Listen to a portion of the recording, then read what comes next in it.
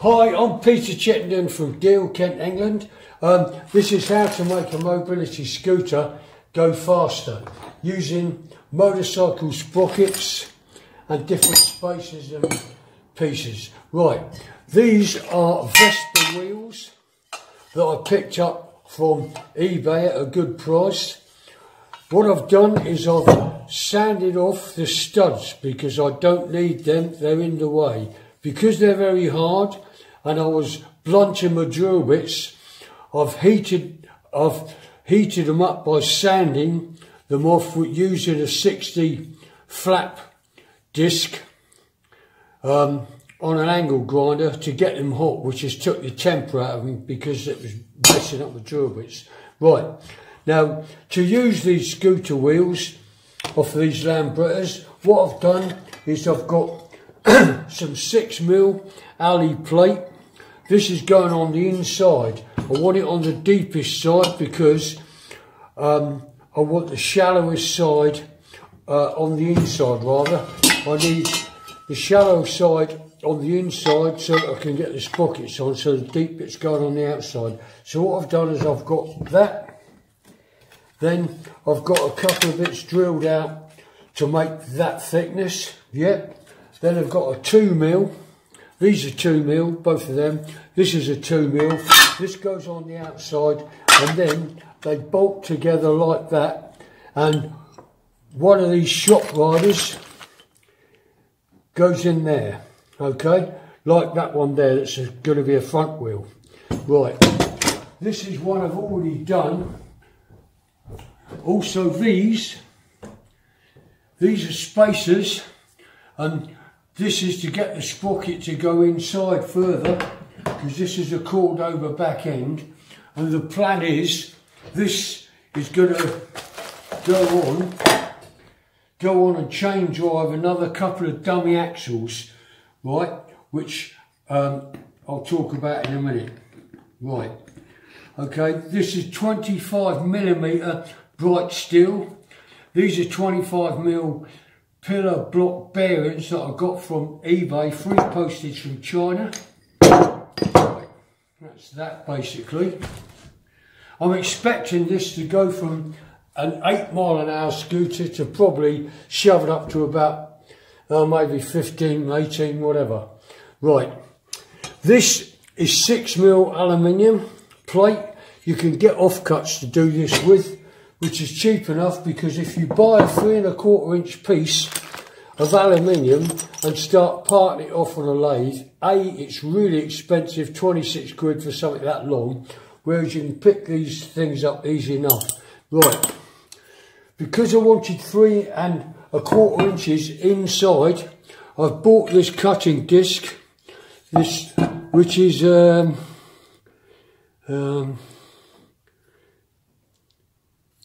3.5, I think, 89mm, right, which cuts them out. If you use cutting oil and a slow speed on a pillar drill, okay, you can cut them out there. Then when you've cut them out, you'll end up with, there's a couple of blanks here somewhere, you'll end up with this that you've cut out of there, and then to cut out the middle, if you screw a couple of screws there so you can use the same hole, and then you get away with one of these to take the middle out. It's not quite perfect the right size, so you have to get a flat wheel and spin it round until it fits on here. Good. Well, it's supposed to anyway. They're a bit tight because I've done them like that, but they go on there, okay.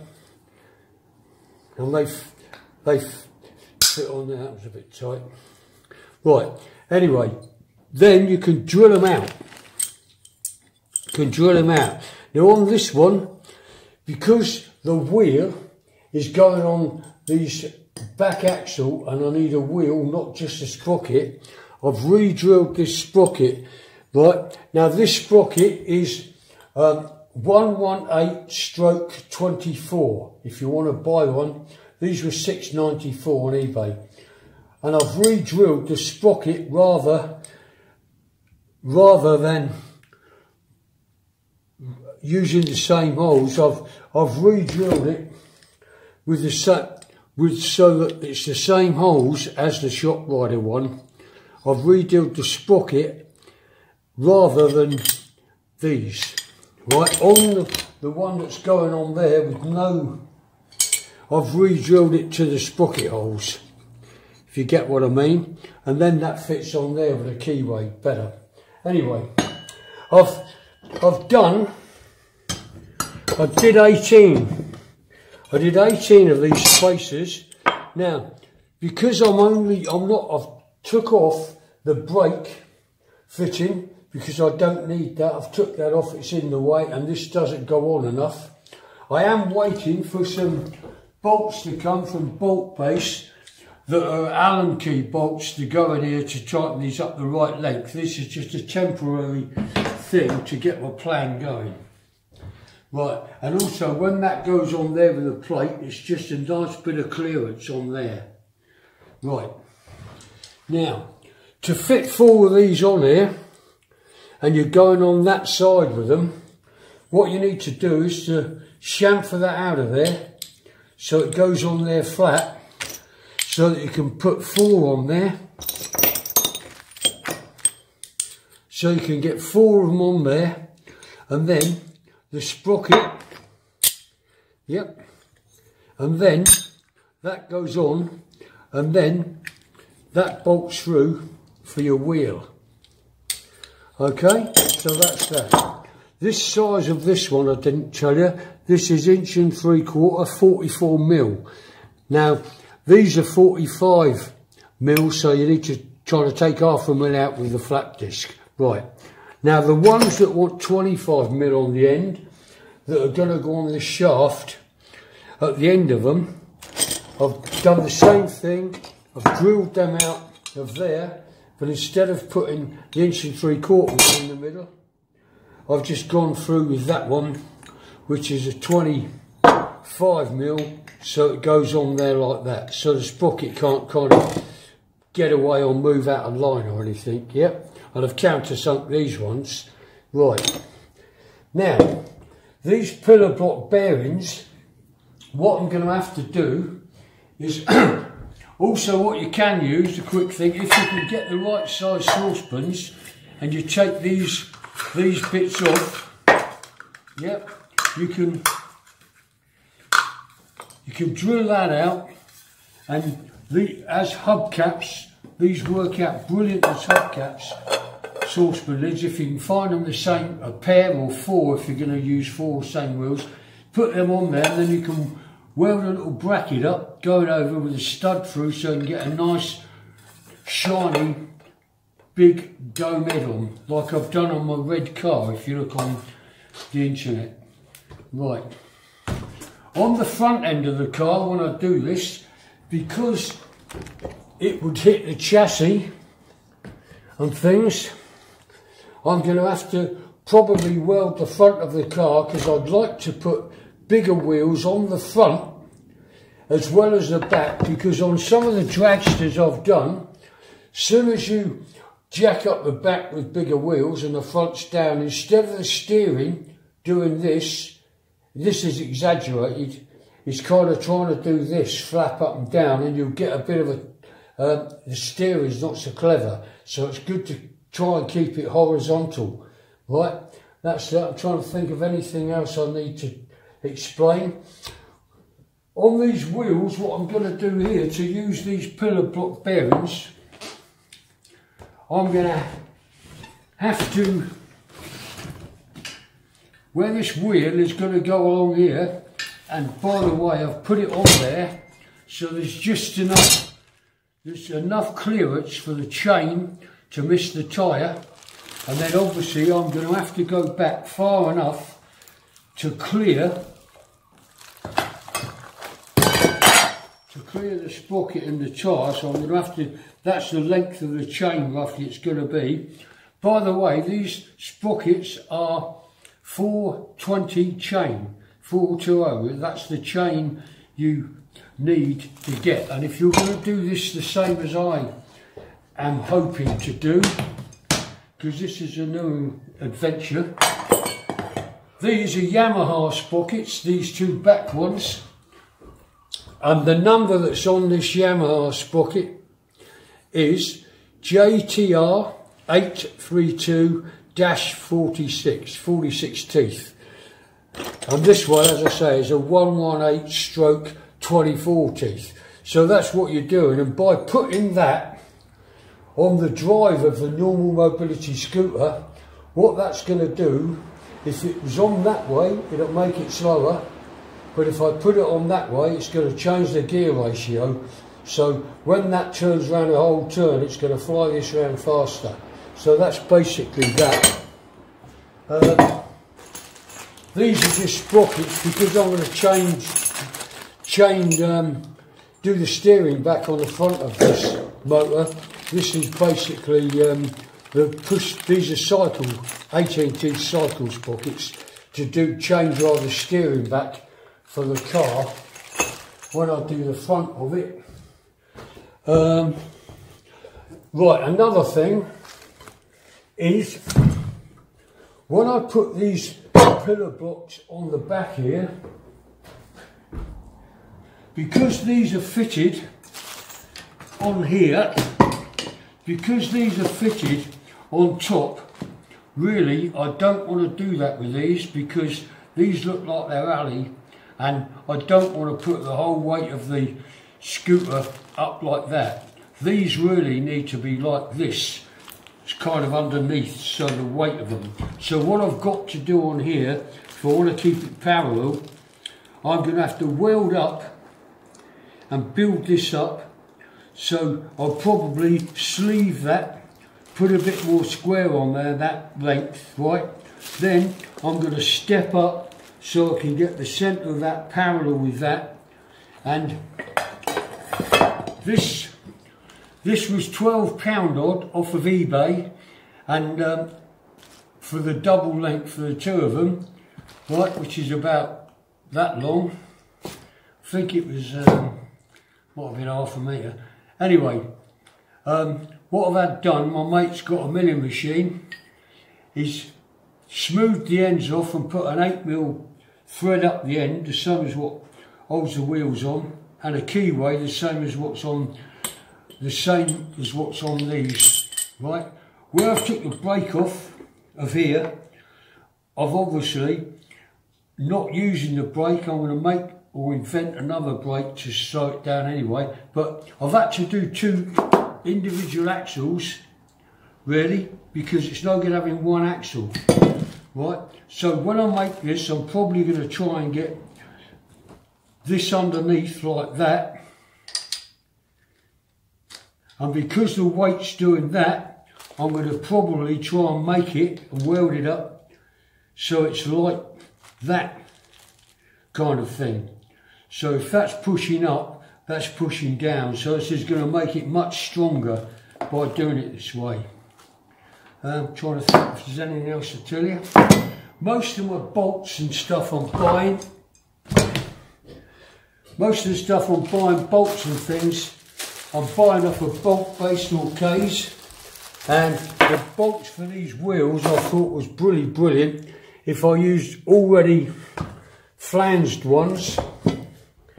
Yep, so you don't need washers on the inside. You can see the clearance on that chain probably by holding that like that. And then I've put stainless washers, stainless spring washers as well, and dome heads. These are all M8s. Right, now one other quick thing, which I'm making up as I go along. That's what I love about all this. Right, the swinging arm, where the swinging arm goes on, where they only put M8 bolts through here, which is a bit Mickey Mouse, right, I've gone on to, I've drilled it through with an M10, okay, and then these are stainless steel bolts, and you measure it from there to the end, the size, not the whole lot. So what these are 65mm M10 65s, which are going in there. Obviously I'll put washers and that on there. and that has made that much stronger, because to me, I like to make things stronger than they should be, and 35 stone going up and down on that's a bit feeble for an M8 really. Okay, I hope I haven't forgot anything here. Right, let's go. One other thing worth mentioning is that when I've put this on here and I've measured the distance of what the sprocket is from the chassis. Now on the other side, if you push this on that end, the side without the brake, it's 1.5 inches from the outside of the sprocket to there. Now if you measure it on this one, it's a fraction under. So what I need to do, and I've seen this on quite a few scooters, is I'll put a small little kind of washer inside that before I screw the plate on the end that holds the wheel on. Now going back to these plates on the end, because before now, on one occasion, I did have one of these come undone. Now, slightly loose. Now when you screw these on, it's a good idea to clean the dirt out the threads, and when you screw these screws back on and your tab to stop you, so your wheel won't, the nut can't come undone. When you do this, it's a good idea to use some Loctite on the thread or similar kind of thing, so there's no way of them creeping undone at all. That's a good tip, because before now, when I've made some of these cars before now, and I've put slightly bigger wheels on or whatever I've done, where this isn't 100% exactly in the middle, that's why I'm going to put that washer on there. What happens is you put your body on, and you get all the body of your car on, and then you look, and your wheels are not quite sticking out the body. One might be slightly bigger than the other, and when you put the mud guards on, unless you look close, you can't notice, but it's irritating if you're trying to get perfection.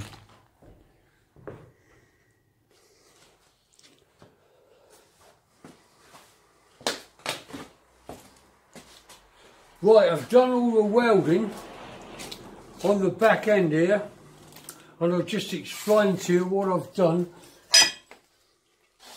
Right, because these pillar block bearings should be up the other way underneath, and this one's taking all the strain, I've made some metal brackets that go over the outside ones so that they're not going to break off. Now on the back end of the Cordoba, I've welded 2 bits of this, one each side, 11.5 inches long, but so that there's no way they can break. This is 30mm square tubing, square section, box section. This is 25. I folded it so I could sleeve it, so I've sleeved it in there, so there's no way can that possibly snap or anything. Right, I've got one more of them spacers on the back here than I have the front. I've got 4 on the front, but I've ended up putting another on this side because the chain was rubbing on the tyre. So I've had to clear that. So after welding on 2 11.5 bits on there, yep, then I've put another bit across there, same box section, 30mm, then these 2 bits in the middle, and that has enabled both axles to go like that. This is working okay now, and this is on the bench. I'm going to take it down the road, but at the moment, on the bench, this is as slow as it goes. But it's good how quiet it is with the chain driven, right? So this would be the normal 4 miles an hour, which is faster. Yep. Then I'll click it on the 8 miles an hour, which is obviously going to be more than 8 miles an hour. Right. That's to make sure it's working.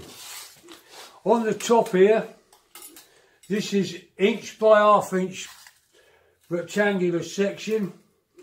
I've welded up a square 19 by 18 1/4, 2.5 inch two bits 2.5 inch under there, and then I've welded bits on there and made sure it's parallel with the chassis so that it's running straight. Right, apart from that on the back, there's nothing much to tell you. Now, if you get Vespa wheels and Lambretta wheels, some of them are even split rims and some of them are off centre. The Lambretta ones are, I think, are off centre, and the Vespa ones are split in the middle. So that's enabled me to put the narrow side on the inside to make it easier to connect up the chains. On here, I've made some chain adjusters and I've elongated these holes, right, so I could play around with this to make the chains tight enough so that they're not going to make a noise. And obviously, because that's trying to pull that way, I've got one that way, and it's trying to do that backwards, I've got that going the other way. I've made a kind of a homemade brake idea, but it's not worked very well, so I'm going to have to redesign that bit.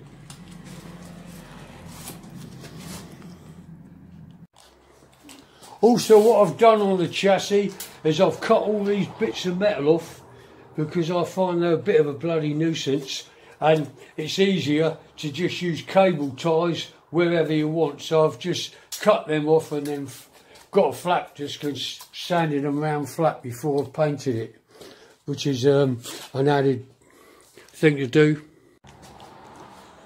Right, now what I've done on the front, this is 2 3/4 there, because I want bigger wheels on. Then I've had to obviously bring this forwards because the wheels will hit on here. Right, so I've cut that in half, cut out these little pieces, and then I've sleeved it like the back end. Right, I've put a piece in here 6 inches where that is only 2 3/4, but because I've got too much clearance really, if I was to do this again and plan it, I would make that 4 inches. It didn't need to be 6 inches, but it's just made the car a bit longer, that's all. Right, I've sleeved this as well, so that the bit of tubing I've square section, 30mm I've banged over, the others folded up, banged it over, so it's double welded. It was already welded each end anyway, like it is on the standard chassis, but now that's made it longer. Right, this bit, this is the steering bar of a Sovereign, and this is the steering part of a Sovereign cut off. So what I've done, I've sanded the metal bits that were on that and just left these 2 bits that were cut off here. Then I've put some box section on there, 25mm, and lined up the chain. I've had to make a couple of these, but I think if you look on the other videos I've done, you'll see roughly how I've done that. And then I've put these nuts on here so that when you're welded up, so that you're steering, you're not going to get loads of play on your steering. Then obviously you can tighten and slacken these nuts to just take the right amount of strain on the chain, so you've not got any loose steering. And that on here, if you look on one of the other videos, you can see how you cut this plastic and do it with a soldering iron. And I think I've done a video on the other videos how you weld this up under here. So apart from that, and also another thing on these Cordoba scooters, the suspension's usually a bit of a nuisance because when you buy one, they're nearly always seized up here. So you need to undo all this, get it off, make sure your suspension's working properly, and then put Vaseline on there so it can't seize up again. And then also I have put a couple of stays across here to give it a little bit more added strength that way. I've welded these on in case I use running boards. I might not use running boards. If I don't, I can just put an angle grinder with a 1mm blade and cut them off. But apart from that, I don't think there's much more to say about it. When I got this scooter, for some reason the tracking was going outwards, the front wheels, and if you try and drive one like that, you have trouble. The steering's all a bit kind of wonky. You need to clamp something on here and make sure the wheels are parallel or are fractionally in, not loads. Now all it needs doing now is I need to take it out and give it a spin. And also, by the way, on the back end there, I have drilled out the 8mm bolts because they're not very strong, and I've put 65mm long stainless steel 10mm bolts in there, drilled it out, vaselined them all up, so that's made the back end. And also where I've put this length, extra added length on here, it's given it a bit more leverage. So because these are designed to carry 35 stone, then obviously the suspension will work a bit better if you're not over the top really heavy.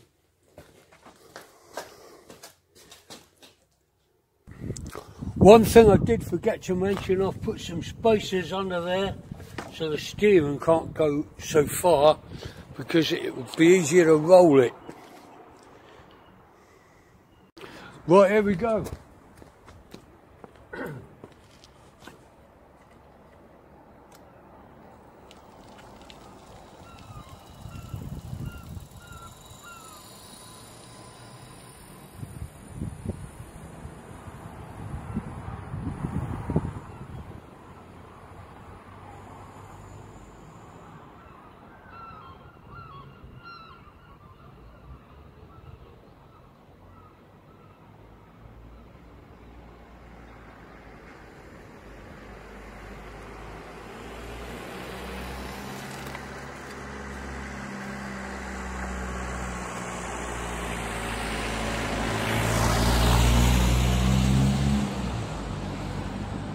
Well, it's fast. It's fast. Yeah, here we go.